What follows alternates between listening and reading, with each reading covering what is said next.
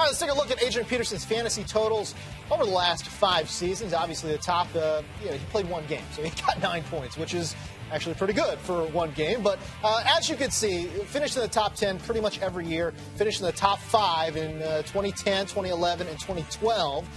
What should, I guess, the expectations be for Adrian Peterson, given that he's 30 years old now?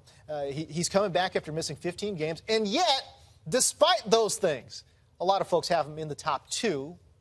Can an argument be made he should be the number 1 pick in fantasy this year, Fabs? Well, I had been arguing that the entire offseason until Le'Veon Bell's suspension was reduced down to 2 games. I still say he is the number 2 running back now because Bell is clearly number 1. I don't care about his age. This guy is a freak of nature. He's a cyborg.